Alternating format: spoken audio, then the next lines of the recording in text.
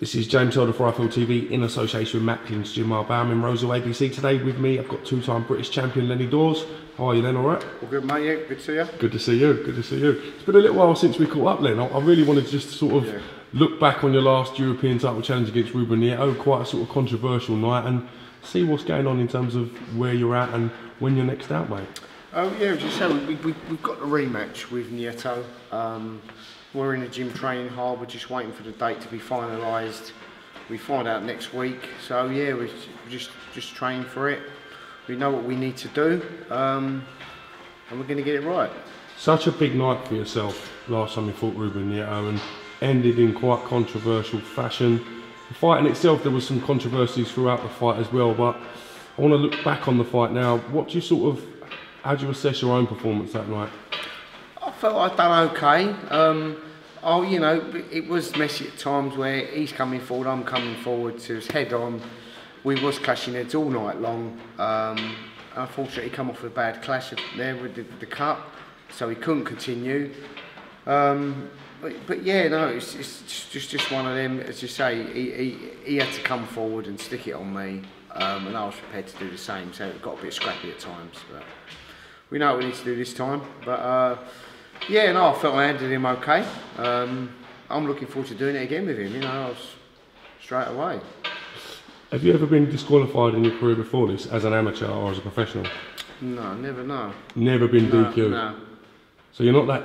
In the history, you're not really that type of fighter to look No, that's right. Yeah. Unintentionally or intentionally into someone with that. Yeah, as you say, I threw the shot, rolled in. He pulled me in. We fell into the corner, and the ref really didn't know what to do. You see him holding two things up at one stage. He was going to knock 2 points off, but then his decision was to disqualify me, which is a mad one. NIETO knew he was losing, which he was on scorecards. He knows he's in for another hard night.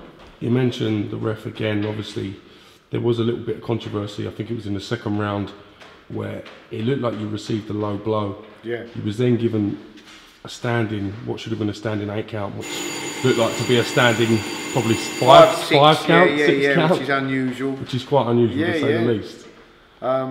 Yeah, no, he caught me low, and I took a step back, and he gave me a count as if to say, well, you took yourself away from the action. I'm going to give you a count, and it was only a 6, which was very strange. But you know, we just had to push on. I recovered, you know, but you know, if I was in that much pain, you can take a lot longer time to recover.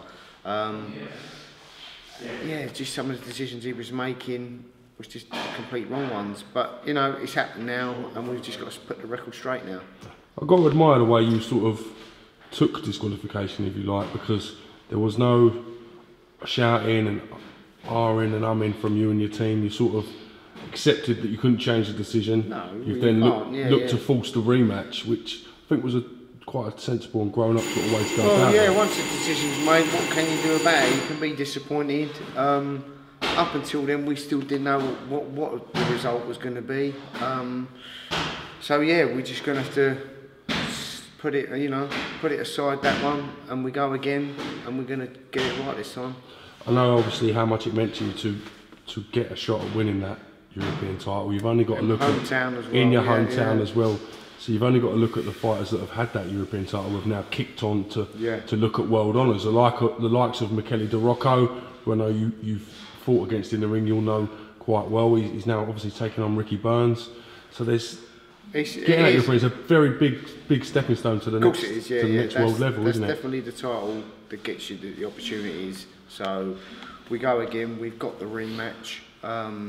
It's just finding out when and where, and we'll be ready. So. Led to believe purse bids will be next Tuesday. That's right, 22nd. Yeah. 22nd. So we find out. That's the latest we'll find out. We could find out in days. But yeah, if not, we sit and wait till Tuesday. But yeah, I'm in the gym now. We're looking good. So yeah, let's do it. What do you think on Ricky Burns taking on Michele Rocco? How do you see that sort of fight playing out, if you like? It's an interesting one, really. Yeah, as you say, now he's stepped up. He stepped up before, and he didn't perform that good. It's a great opportunity for him, so he's got to grab it. Michele Rocco is good on his feet. So he's going to use a bit of ring craft there. Yeah, it's a bit of a 50-50 fight really. It's, you know, the ROCCO hasn't boxed for a year again, so inactivity there could help out Burnsy. So yeah, it's going to be an interesting fight. Not in any way looking past the Ruben NIETO fight, but would the winner of Ricky Burns versus Michele DeRocco interest you? Is that a fight? I'd love to, yeah. Get through NIETO, definitely. Why not? You know, that catapult me up there, and I'll be ready to mix at that level. You know, which I feel I am. So yeah, it's just not looking past him, getting the result that we need, and doing the job on him this time. How do you feel about going to Scotland though, if that opportunity arose? Was that something you'd do? Well, you've got to, haven't you? That's the way you've got to look at it. You get one career, otherwise it could go past you. Someone else steps in, you miss the opportunity. So yeah, you've got to sit down with your team, think what's the best option. But yeah, definitely a possibility.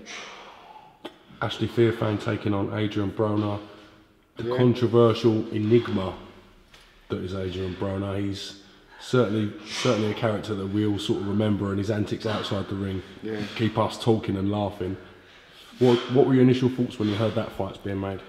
Again, yeah, it was, you know, I know Fearfane's been doing quite a bit of Mayweather, and yeah, he's got his opportunity, he's got to grab it.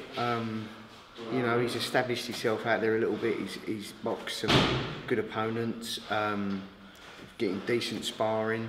So you know, he's got to grab it as well. He's not going to get a better chance. So good luck to him. Yeah, I hope he can pull it off. You know, it's just shows you know, DeRocco's getting his chance, Fearfane's getting his chance. I'm almost, you know, I'm at that sort of level. Just got to keep pushing on, get this win, and it could happen. Will you be watching that fight as well with a keen eye? Definitely, that a fight yeah. I'll always, you? People my way always tend to sort of have a little look, but yeah, no, it's just I'll be keeping an eye on them definitely. Obviously, Nick Blackwell defending his British title against Chris Eubank Jr. next Saturday at Wembley Arena. Firstly, will you be at the fight? Will you be coming down and sort of giving Mick a bit of your presence ringside? Yeah, we'll be down there. Yeah, it's going to be an entertaining fight again. Again, it's a bit of a 50-50 fight. It's whoever gets on it early, gets going. So yeah, it's gonna, and whoever wins is going on to do big things, definitely. So it is a big fight for both of them, you know. So it's going to be very, very interesting, and I think a lot of people will be tuning in for that one. How do you see it playing out? It's going to get gritty. I think maybe Blackwell late on can, you know, start getting through it. Taking Eubank in the trenches a little bit. It's tough, but yeah, obviously I'm going to go with Blackwell, I think. So, but yeah, I'm looking forward to it. It will be a very, very exciting fight. Do you think he's got the power to stop Chris Eubank Jr. in your opinion? He's going to be in his face all night long. I think he's going to put it on him. So. He could do, yeah, I think he could do. As you say, with the combinations he's putting together, I think, you know, maybe some body shots he's going to be whacking in as it's going on. So, yeah, no, he's going to, I think, if he wants to put a statement out there, he's going to go for the stoppage. So, yes, I think he possibly really could push on and try and do it, I think. Yeah, Mick will be no doubt excited this week, so hopefully we get a chance to catch up with him and have a chat about what's going on with yourself as well. Find out and get some dates and futures and stuff, and then we know where we're going then. Well, listen, we find out next Tuesday about the Ruben NIETO stuff either way. I hope it's here because it's less ag for us all covering it and that. So hopefully we can bring it back to this area again. You never know, back to Carshalton. Be lovely, mate. It would be nice, yeah. So fingers crossed, and we just wait a few more days really, and we know where we're going. All right. Well, listen. Thank you very much. And as soon as you know what's what, please do give us an update on the situation as of when you know. Lovely, will do, James. Cheers, man. Thank you.